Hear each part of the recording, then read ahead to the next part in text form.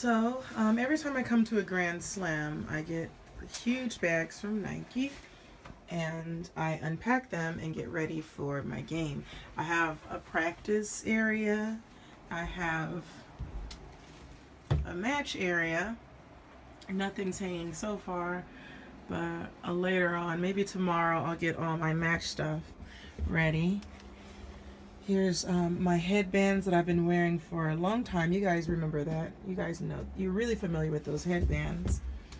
My socks, which are cool because I have little pom-poms on the back. I like to be a little girly. And wristbands. Of course, I'm wearing my tennis dress, which I'm not going to show you yet. And a lot of other stuff.